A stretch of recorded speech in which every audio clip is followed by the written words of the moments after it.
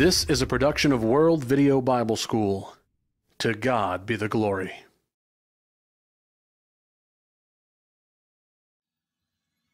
My wife and I have always attended different churches, but now we have children, and we're looking for a church we can attend together. We've been told to choose the one that feels right to us. But with there being so many churches, how can we know which one is right? I've been a member of a number of churches in my lifetime. Some big, some small, you name it. They all believe in the same God, but worship in a lot of different ways. Does it really matter? Growing up, my friends and I did everything together, except church. And I've always wondered, why not? If we believe in the same God, why are there so many different churches? With all the different religions and churches represented in the military, the chaplain holding one service where we can all come together for worship, it makes it simple. I mean, isn't that just like the church we read about in the Bible? I heard a preacher say once that all Christian churches are okay, even if they don't all teach the same things. How can that be? I've always been confused by that. Have you ever wondered why there are so many different churches and practices and beliefs? Is it possible that every denomination is right? Does God approve of this kind of division and confusion? And does it even really matter? Why are there so many different churches? And does it matter to God? Is He pleased with the current situation in the religious world?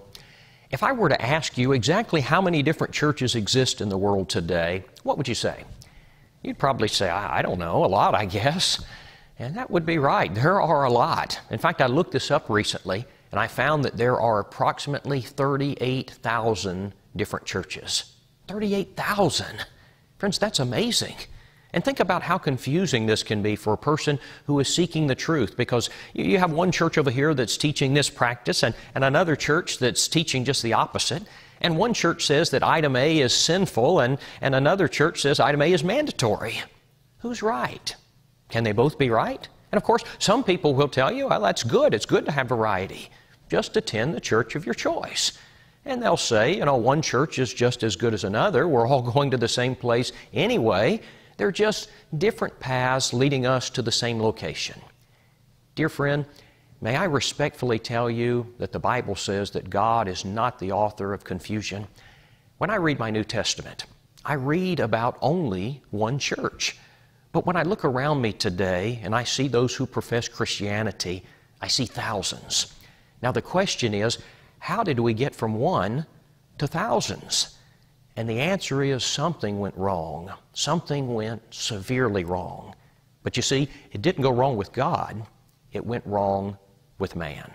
Now, here's the first point I want us to observe as we consider this subject together, and that is, in the Bible, we read about only one church. I want you to use your imagination with me for a minute. And I want you to imagine that there is such a thing as a time machine.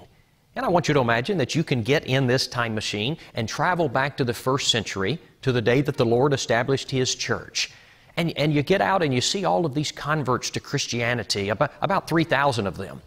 And you walk up to one of them and you ask him, "Sir, I would like to know, what denomination did you just become a part of?" What would he say? He would probably say, "I don't know what you're talking about.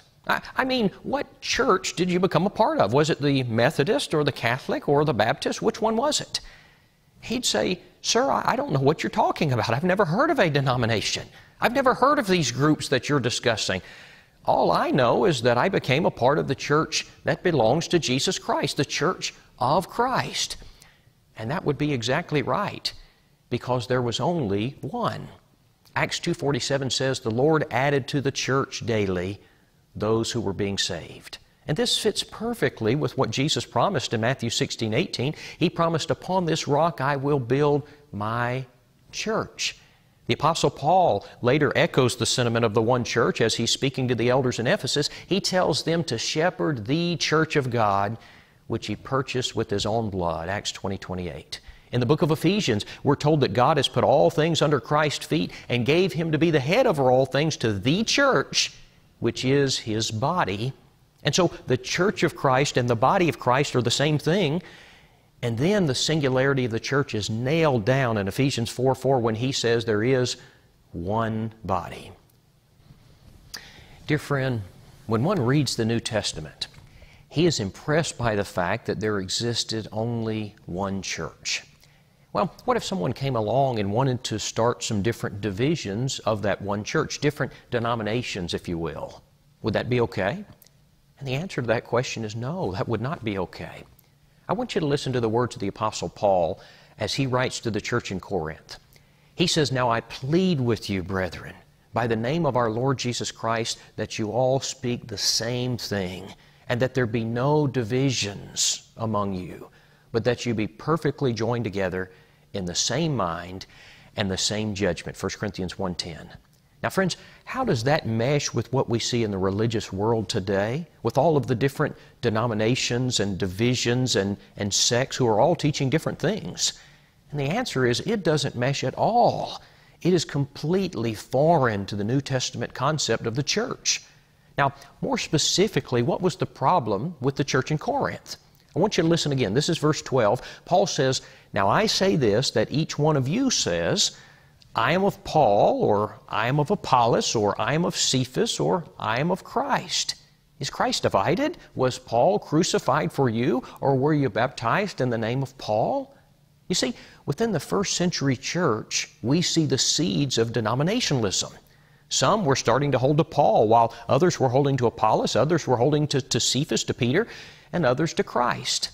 Divisions were starting to form, and Paul, by the inspiration of the Holy Spirit, condemns this, and he makes it clear that this is not of God. Okay, as we seek to answer the question, why are there so many churches, I want us to notice that God predicted that there would be a departure from the New Testament pattern. You see, despite the clarity of the New Testament with regard to the oneness of the church, and despite the warnings against division, God knew that divisions would come. In fact, the Bible foretells of it and warns against it several times. One of these warnings comes from a passage we mentioned a moment ago. It's the conversation between Paul and the Ephesian elders. He tells them to shepherd the church, which was purchased by the blood of Christ. He says, "For I know this, that after my departure savage wolves will come in among you, not sparing the flock. Also from among yourselves men will rise up, speaking perverse things to draw away the disciples after themselves." Now, it's interesting that Paul tells the leaders of this church, this congregation, that a departure would come from them.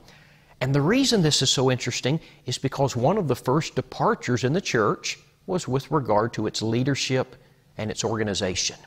Now, another warning concerning departure is found in 1 Timothy chapter 4. Let's read this one together.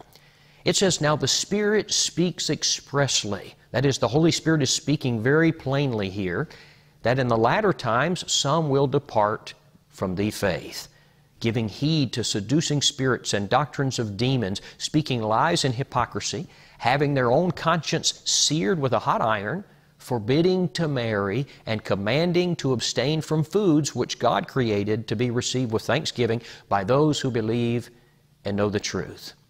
We'll see in history that two of the specific departures that later take place relate to forbidding marriage and not being allowed to eat certain foods. Now, thus far, we see that according to the New Testament pattern, there was only one church. But we also see that God predicted that there would be a departure from that New Testament pattern. All right, let's get to the key question. Why are there so many churches today? How did a basic Bible belief system with a unified group of people turn into literally thousands of different denominations with different practices and different beliefs? Well, history tells us that very early on there came along splinter groups who had ideas and doctrines contrary to that of the first century church and contrary to the doctrine that they had received and practiced. Some of these groups include the Gnostics around AD 125, the Montanists around AD 156, the Manichaeans around AD 244, and the Novatians around AD 251. Now, one of the largest and most significant divisions that relates to the early church relates to its leadership and involved the Roman emperor by the name of Constantine. Now, from the beginning of God's plan, it was to have elders and deacons in the church. And you can read about this in 1 Timothy and Titus. And these elders had authority only over the congregations where they were members. And that's the way God established it. Each congregation was autonomous. But you see, over time, elders began meeting together to discuss problems relating to the various congregations. When you get to the 300s AD, the Roman Emperor Constantine was starting to have interest in this growing group of people known as the Church of Christ. And in AD 313, he passed the Edict of Milan, which ended the persecution against Christians. And you can imagine this gained him favor with Christians in and around Rome. And so the Roman government began gaining a lot of influence with elders in the Church of Christ, and the end result was a very adverse effect on a large portion of Christ's church. You see, this new relationship led to a meeting between elders in the Church of Christ and Roman officials. This meeting took place in AD 325, and history calls this event the Council of Nicaea. And this meeting gave rise to the first officially recognized departure from the original New Testament church. Now, this newly created denomination took a Latin word, Catholic, which is translated universal, and established a hierarchy very similar to that of the Roman government. They literally took the example of the Roman government and built a church that was based on that model. And so in this new church, there were men who were over several churches or groups of churches, which was a very clear departure from the New Testament pattern. Now, Christians who were faithful to the Bible, those who stood against this newly created Catholic denomination, they were persecuted and ostracized. They had to meet in hiding. But the pure New Testament Church of Christ continued to exist. Now, historically speaking, after the formation and establishment of this Catholic Church, it grew in strength and number and political power. And they created new doctrines and man-made traditions, and they enjoy growing political endorsements from the Roman government. In time, their doctrines were made mandates and required of all of the members of the Catholic Church. Notice the dates on the chart as the Catholic Church implemented some of these doctrines long after the formation of their denomination. There was Latin Mass, purgatory, the first official pope, they called him God on earth, transubstantiation, the mandate of the celibacy of the priest in 1015. Now, if you look at the timeline, you'll see that for the first 1,000 years, there was really only two churches. You had the Church of Christ that began on the day of Pentecost in Jerusalem. That still existed. And then there was Catholicism. Now, history tells us that in 1054, the Catholic Church split into two denominations. You had Roman Catholicism and the Greek Orthodox Church. Now, during this time, the Bible became more and more unavailable to the common man, and this period became known as the Dark Ages. And the Catholic Church just continued to add man-made doctrines. Examples include indulgences in 1192, the confessional booth in 1215, sprinkling replaced immersion for baptism in 1311, and the Pope was declared infallible. Now, by the time you get to the 1500s, you'll see a lot of activity on the timeline. And this is because there were men such as Martin Luther who began to stand up and say, this is not right. Martin Luther was a German monk, and he hated the sale of indulgences. And he challenged the Pope, saying that the Bible is the only source of authority. Martin Luther's widespread opposition to the Catholic Church ignited a protest movement, which historically is known as the Protestant Reformation. In 1521, another denomination appeared shortly before the Lutheran Church came on the scene. It was known as the Anabaptist. They started as a protest against the Catholic Church and its practice of infant baptism.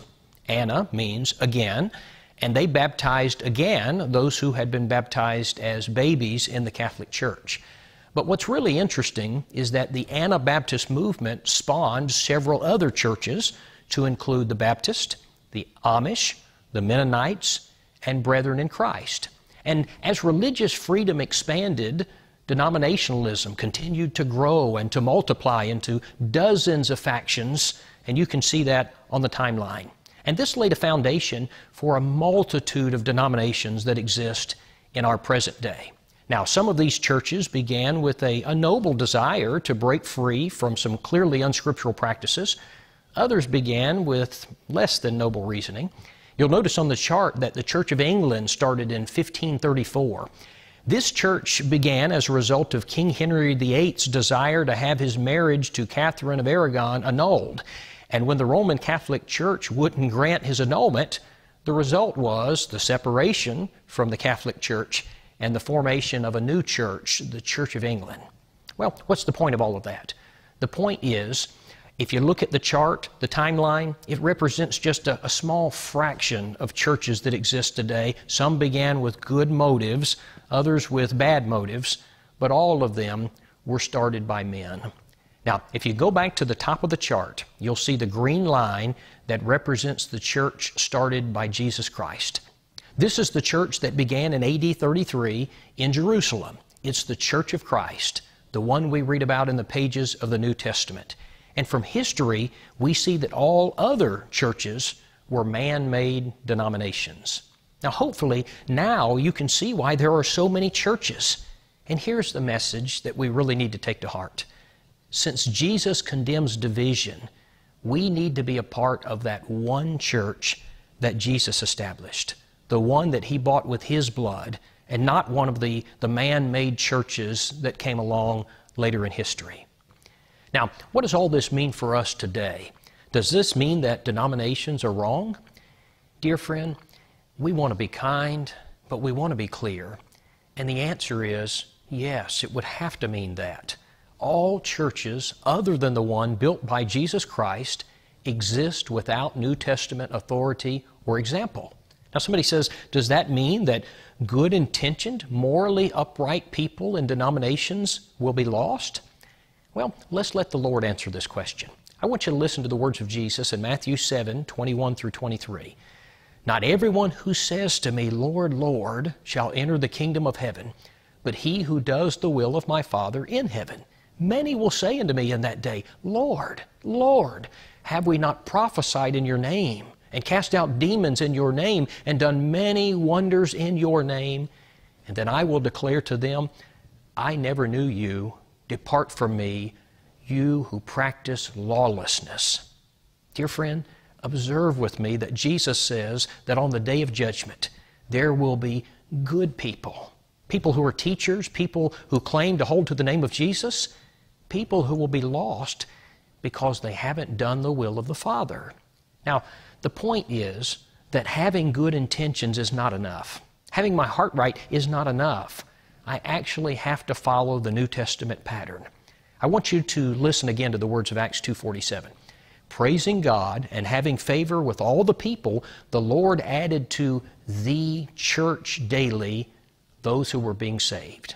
Friend, all of the saved people are in the church, that one built by Jesus, the same one that existed in Acts chapter 2, the same one that we read about throughout the New Testament, the one that existed prior to all the denominations of man. Now the question is, how do I become a part of that church, the one wherein is salvation? How do I become a part of the one church of the New Testament? And the answer is the same way that they did it in the New Testament. You've got to obey the gospel. You know, sometimes people in the religious world will tell you that there's nothing that you have to obey. They will say you only need to believe. But I want you to listen to the words of 2 Thessalonians chapter 1, verses 7 and 8. The Bible says, and to give you who are troubled rest with us when the Lord Jesus is revealed from heaven with His mighty angels. Now listen to this. He's describing the day of judgment. He says that some people are going to receive rest. Some people are going to receive punishment. He says when the Lord comes in flaming fire, taking vengeance on those who do not know God, now listen, and to those who do not obey the gospel of our Lord Jesus Christ. You see, we must obey the gospel. Now, obeying the gospel can be summed up in 5 short words: hear, believe, repent, confess, and baptism. Now somebody says, what does that mean? Explain that. Well, first, a man must hear the gospel. He hears that because of his sin, he has transgressed the will of God and is destined to die eternally in hell. Romans 6:23, the wages of sin is death. He also hears that Jesus Christ came as God in the flesh to pay the penalty for his sin so that he doesn't have to. He hears that salvation is found in Christ. Romans 10:14 indicates if a person does not hear the message of the gospel, he has no hope. Now, upon hearing it, he must also believe it. Now, what does that entail? What must a man believe? Well, he must believe, he must understand that Jesus is the Christ, the Son of God. John 8:24, Jesus said, "If you believe not that I am He, you shall die in your sins." He must understand that Jesus is deity. John 1:14, "And the Word was made flesh and dwelt among us, and we beheld His glory, the glory as of the only begotten of the Father, full of grace and truth." And he must, of course, believe in the death, the burial, and resurrection of Christ. How it is that while we were yet sinners, Christ died for us, Romans 5:8. And then He arose, defeating death, 1 Corinthians 15:54 and 55. And Romans 10:9 says that if you confess with your mouth the Lord Jesus Christ and believe in your heart that God has raised Him from the dead, you will be saved. And of course, it is crucial that a man believe and understand the body of Christ, which is the church of the New Testament. 2 Timothy 2:10 says that salvation is in Christ. And then a man must repent. Acts chapter 17 and verse 30 says, "Truly these times of ignorance God overlooked, but now commands all men everywhere to repent." Now, repentance is a change of mind brought about by godly sorrow that results in a reformation of life. That's important to understand. Sometimes people will say that repentance is merely changing your life. That's not a good definition of repentance. Repentance is changing your mind, and of course that's followed by a change of life. But then step number 4, a person must confess his faith in Christ. Romans 10 and verse 10 clearly tells us, "For with the heart one believes unto righteousness, and with the mouth confession is made unto salvation." In Acts chapter 8, as Philip was teaching the gospel to the Ethiopian, he said, "See, here is water. What hinders me from being baptized?" Philip responded to the Ethiopian and said, "If you believe with all of your heart, you may." And he answered and said, "I believe Jesus Christ is the Son of God." That's the confession we're talking about. Not a confession of our sin, but a confession of what we've heard and what we believe. It is an acknowledgement. Yes, we believe these things. Now, finally, involved in obeying the gospel, one must be baptized. Mark 16 and verse 16, Jesus said, "He who believes and is baptized will be saved, but he who does not believe will be condemned."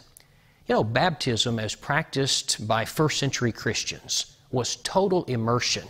In fact, that's the meaning of baptism. It is the point at which a person is immersed in water, and it's the point in which he contacts the saving blood of Jesus. It's the point at which he has finally obeyed the gospel. Romans 6:3 and 4 says, "Or do you not know that as many of us as were baptized into Christ Jesus were baptized into His death? Therefore, we were buried with Him through baptism into death, that just as Christ was raised from the dead by the glory of the Father, even so we also should walk in newness of life." And so we are buried in the watery grave of baptism. Jesus shed His blood in His death. In baptism, we are buried into His death. We contact that saving blood of Christ, and our sins are washed away. That's why we come out of the watery grave of baptism to walk in newness of life. Once you've done those things, Acts 2:47 says the Lord will add you to the church. Friends, the Church of Christ still exists today, just as it did in the first century. You know, some people misunderstand the Church of Christ. They think that it's just another denomination alongside a string of denominations. But I can assure you that the Church of Christ has no earthly head, no legal hierarchy. It wasn't started by any man. It follows no man-made creeds or practices. The Church of Christ just follows the New Testament pattern found in the Bible. We meet on the first day of the week to take communion. We sing a cappella, the way the church did in the first century. We pray. We study the Bible together. We hear preaching together. We give financially according to how God has blessed us, and Christ is our only head. The church is composed of elders and deacons and evangelists and members, just as it was 2,000 years ago. We abide only in the doctrine of Christ. We cast away all man-made doctrines and creeds, and we are Christians only. Friends, we're not advocating that anyone leave his denomination to join our denomination. We're advocating that men leave all denominations and simply be a part of the one Church of Christ, the one that existed hundreds of years before the churches of today, the one that we read about in the Bible.